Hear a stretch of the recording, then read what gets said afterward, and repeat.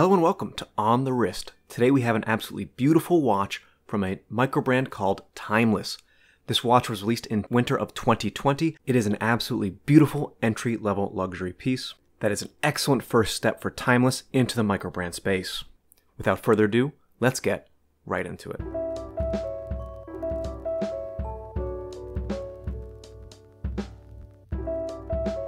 Now, before we get started, I do want to mention that Timeless sent this to me for the review. It will be going back to them afterwards, but I just wanted to give you that information. We'll start off with the technical specs on the left. This is the reference 001. The diameter is 41.5 millimeters. The thickness is 12.8 millimeters thick. The crystal is a curved sapphire crystal. Always nice to see the curves.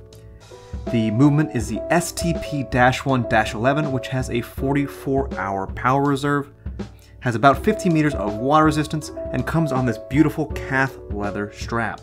But one thing that might be a deal breaker for some people is there's absolutely zero lume on this watch. Now I want to do something a little different than normal and talk about the MSRP and the value along with the design details at the same time. This watch is listed at 1,450 Swiss francs. Right now, that's worth about $1,525. And that makes this watch certainly a solidly entry-level luxury watch. For a watch to be of that price point, it has to match with brands like Heuer, Oris, Hamilton. And to do that, you have to meet certain criteria. First off, the material specs for the movement, the crystal are all on par with what you would expect in that price point. But then you need some distinction, something against those brands that make your watch stand out and compete with those more established brands with their history. And that's where this watch, I think, really delivers. The absolute beauty that has been put into every single feature on this watch, the pictures don't do it justice online. Let's start with the dial. It has an absolutely gorgeous guilloche dial, which I'm normally not a fan of, but when I saw this in person, I was absolutely blown away. And then where they use some very interesting materials is all of these surfaces that have this rose gold color. Well, it's because they are rose gold plated. So they're not just painted a certain color, they're actually plated with rose gold, precious material, and it gives it an absolutely stunning pop. You can see the light catching the hour and minute hand there, second hand. The entire date wheel is plated as well. These little rings right at the center of the lugs, the screws, and the crown. A lot of beautiful attention to detail that makes this pop no matter which way you look at it. And it even has a little bit of an exposed central hour wheel there that has been plated as well. Next, if we radiate outwards, you can see the Timeless logo is actually on a fixed plate. It's not just on the dial, it's on a raised feature that adds some depth to the dial, paired with the fact that the hour and minute tracker on the outer edge is at a slant. So immediately there's multiple layers of depth happening on this dial. There's detail wherever you look, and everything has been selected with a purpose, with a distinct choice. I love the font they've used for the hour indicators as well as this tracker for minutes around the outer edge.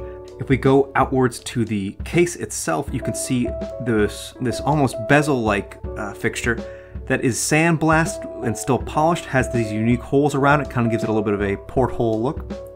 And coming out to the case, we have a couple different finishings. You can see that mirror polished on those edges, as well as some brushed finishing.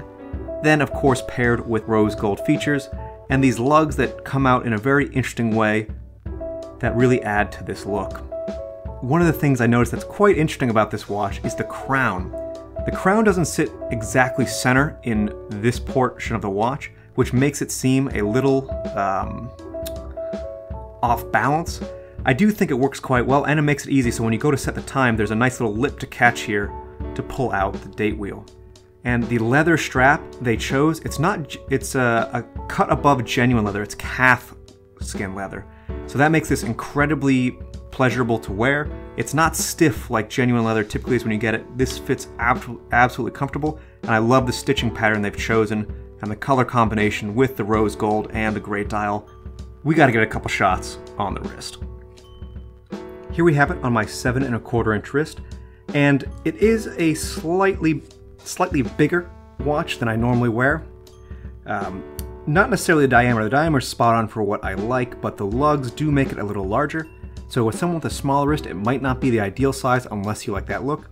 I do think this sits comfortably. The lugs still end before the outsides of my wrist, but it is a smidge on the larger side. This strap, incredibly comfortable, very easy to get a good fit. And here we have it in some beautiful natural lighting. But do you see what time it is? It looks like it's time to like and subscribe. Liking this video and subscribing to the channel really helps boost the video's results in the YouTube algorithm, and I really appreciate your help. But let's get right back to the review. So we've already talked a little bit about the value and MSRP of this watch, but I think in comparison to brands like Oris or TAG Heuer at this price point, this watch stands firmly with them.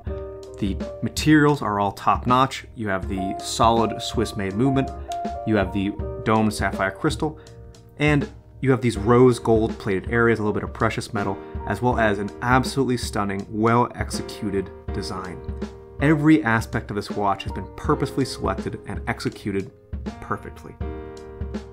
I think this watch is a very strong offering coming as an entry-level luxury from a micro brand. I'm really excited to see what Timeless does in the future, and I know I've really enjoyed my time handling this watch.